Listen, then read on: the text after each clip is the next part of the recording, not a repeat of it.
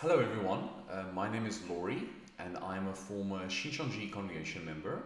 I was in Shincheonji for about 7 years in total, and I wanted to share with you my story of why I joined, the experiences that I had, as well as the reasons why I left.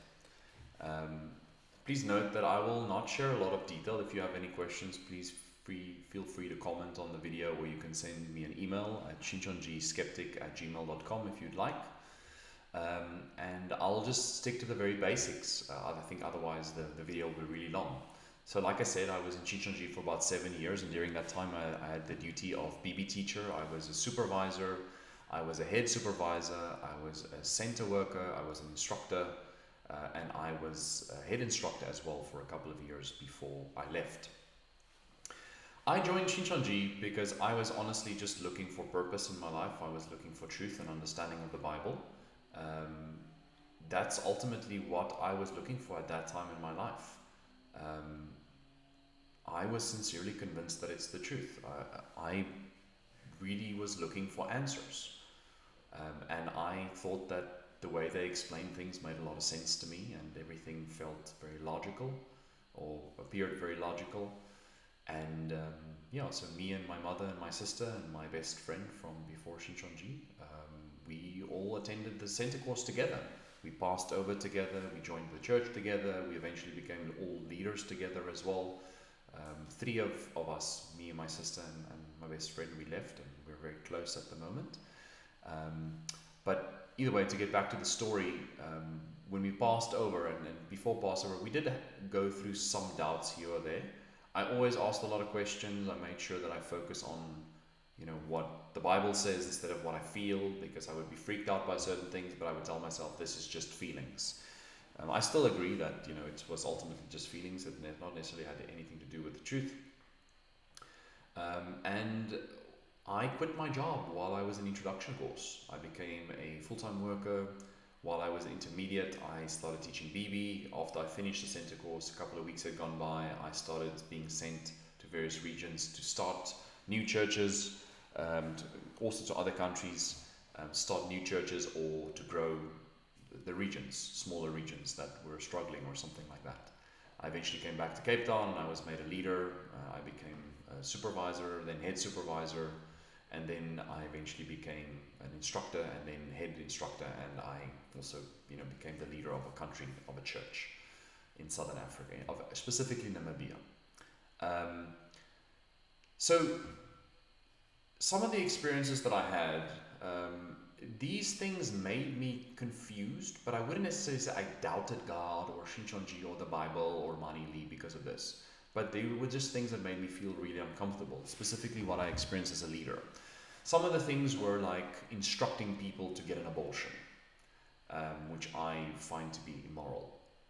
And basically telling them that if they don't get an abortion, they'll be kicked out of the church. And this was specifically in the context of when they would get pregnant with the child of someone outside of the church, and they can't evangelize that person. So they're given an ultimatum that you either get an abortion or you will be kicked out of the church, and ultimately you go to hell. So it's a fear tactic to some extent. Of course, this is their doctrine. I understand where it's coming from, and I got a problem with it morally. And this was something that I did twice. I felt very uncomfortable with it. I eventually stopped doing it. I refused to do it. And I think the difficult part as well is that some of the people that gave this instruction later denied that they gave the instruction, as if it was just something I did. I thought that was very dishonest. There's also many times that you'll get feedback from leaders that goes against what higher leaders are saying. Then later those lower leaders that would instruct you would just deny that they told you that. There would also be cases where someone will tell you something and then you do it, and then they rebuke you for doing it, and then later they'll make you admit that they never told you to do it. So stuff like that is just, just classic gaslighting. It's really just forms of emotional manipulation. And other things, like in some of the churches, at least that I was involved in, interracial marriage wasn't allowed, and there wasn't really any reasons given. The only one reason that I ever received was there was instruction given that Mani Lee said that Koreans can't get married to non-Koreans because non-Koreans don't have the same level of faith. It will damage their faith.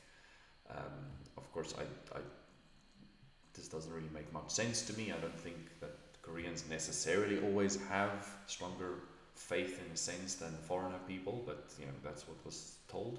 This didn't really affect me that much because I was never interested romantically in a Korean, but of course it did affect me because I had romantic feelings towards someone that wasn't the same race as me, and I wasn't allowed to engage in a relationship or perhaps get married to her simply because of her race. And I had a problem with this because this is obvious racism, and there were some of these things that were spoken that was just clear racism that I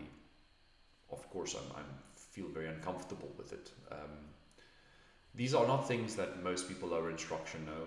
There's also things like, the 75 test questions that were set up, the revelation questions, and of course later 30 was added to make it 105. But there was a lot of cheating done. Even though the General Assembly and Mani Lee said that there shouldn't be any cheating on the test, people should not be allowed to rewrite. There was instruction given within Philip tribe for some regions to rewrite. There was even cases where some of the people that got bad marks after rewriting, those people's scores were never submitted. So that the tribe's average can be higher, and the justification that was given is that those people won't be kingdom and priests either way, so it won't make a difference. Of course, this is not things that will be told to members. So these are things that, of course, is rather uncomfortable. Then there's other things like leaders very high up in the structure seriously doubting belief in God, belief in the Bible, belief in Mani Lee, and these things are sometimes just swept under the rug. And sometimes, even though you get some people high up in structure, they'll stop believing. They'll literally won't even believe in the promised master or the promised kingdom or something like that anymore.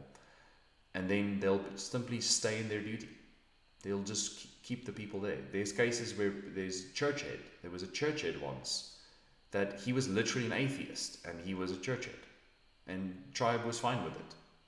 How do you do that? And then people, like, there was one of the leaders that he was a group leader, as someone that wasn't really even convinced of God's existence, and he was told that he needs to keep working and behaving as if he believes, and eventually he'll become convinced.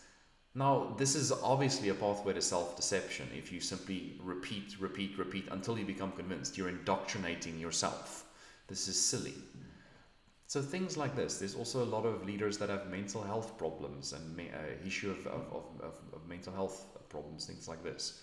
Not all of them, of course, but there's so much about the higher leaders. Like, I had a lot of anger towards some of them before I'd left.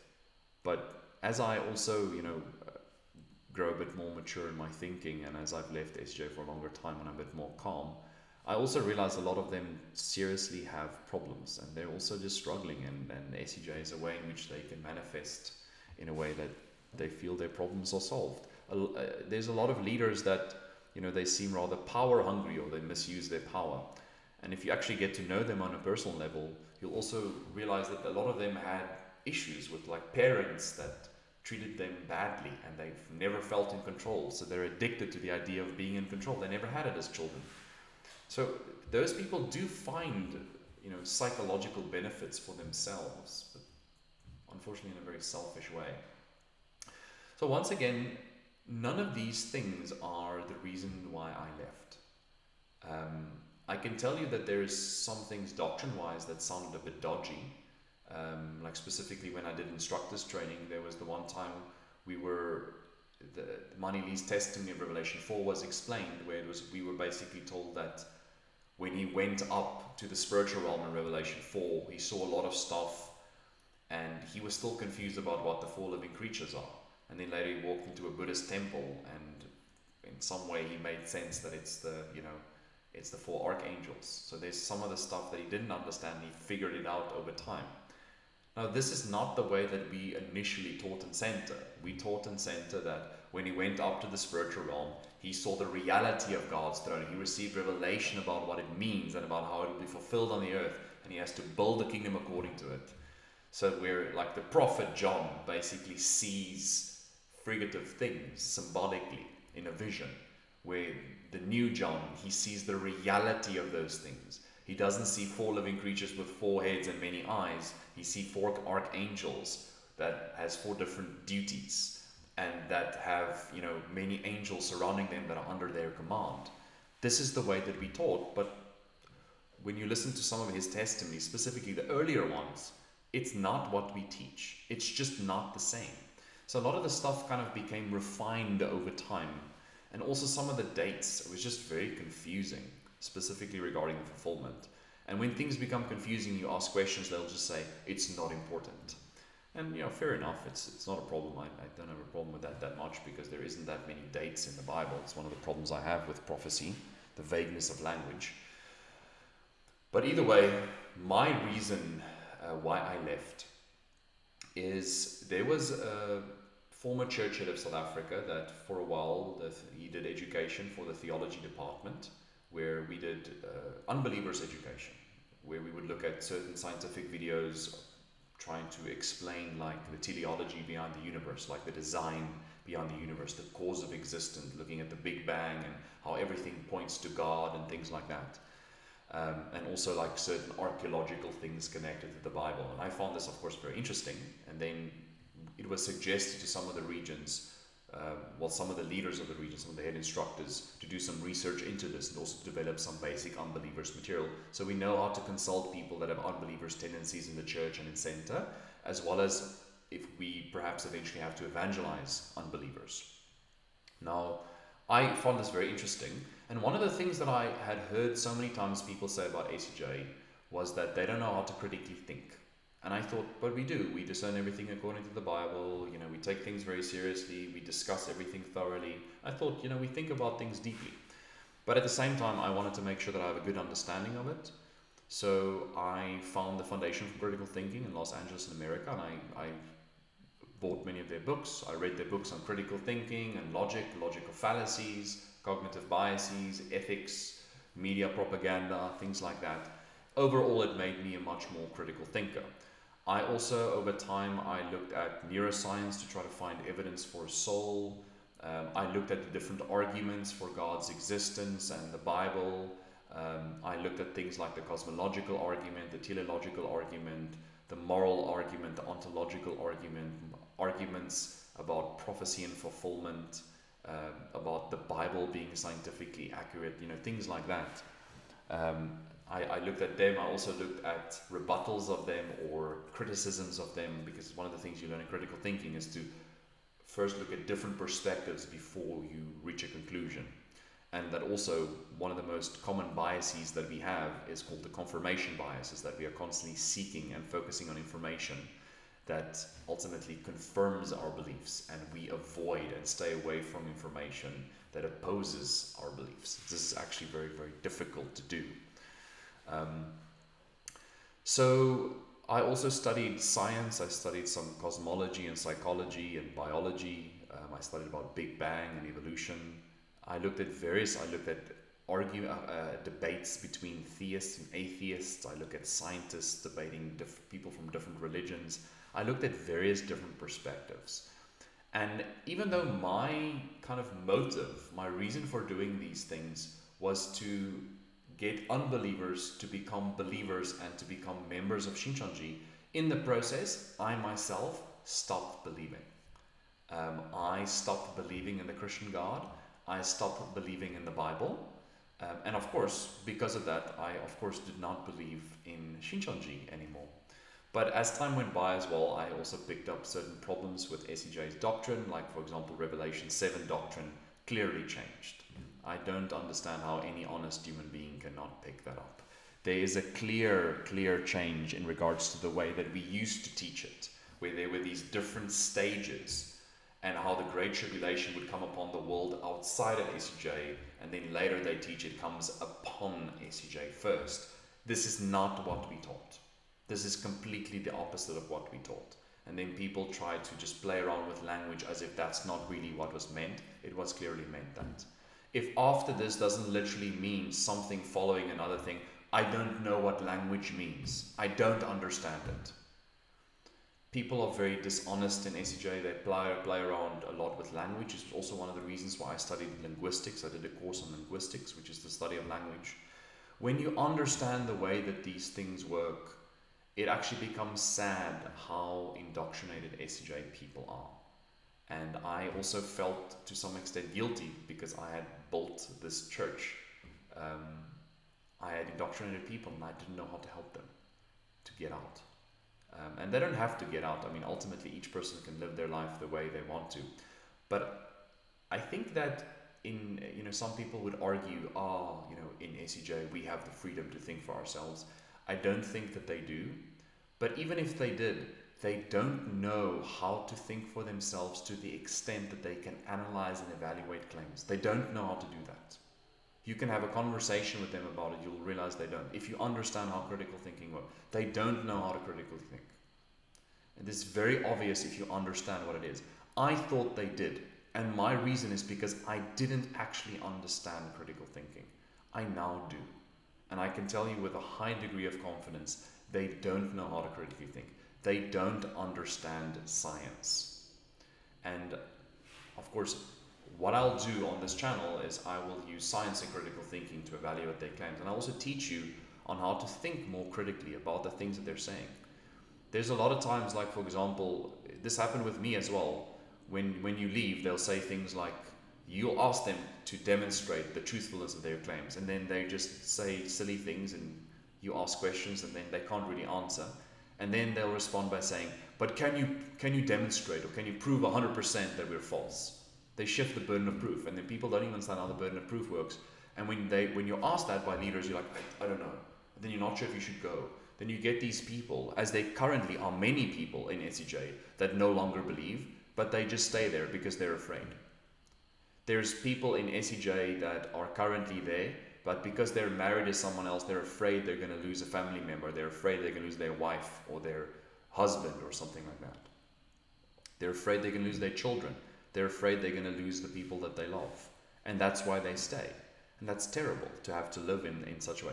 There's people that are literally to a point where they're so doubtful, they're basically just waiting for Manhili to die so that they can leave them. And this is also, of course, terrible. Not that I would wish anyone to die. I don't think anyone I wouldn't be happy if he dies in that way. Shame. But yeah, I left because I love truth, I love science, critical thinking, and I care about human well-being. And these are the reasons why I left ultimately. And over time, I'll put out videos where I'll explain the detail of the conclusions that I've reached. And I'll also I'll share with you information that can help you to just think about things from a different perspective. So that's pretty much my story. Over time, I'll also share with you how my life has been after I left SCJ. My life has been great. The first couple of months was really, really difficult, but I can tell you it gets so much better, and that there's so many opportunities in this life, there's so many things to do, and that even if one doesn't specifically believe in the things of SCJ or even religious things, you can still live an absolutely great life. And I'll share with you some perspectives on that. And there's also a lot of other people that also will share their testimony on this channel. So this channel is not just a channel that belongs to me, it'll also be something where a lot of other former members and leaders that have been in SCJ a long time will also share their experiences and their conclusions that will be different than mine, but we'll share different ideas and you can ultimately discern for yourself. Thank you very much for listening.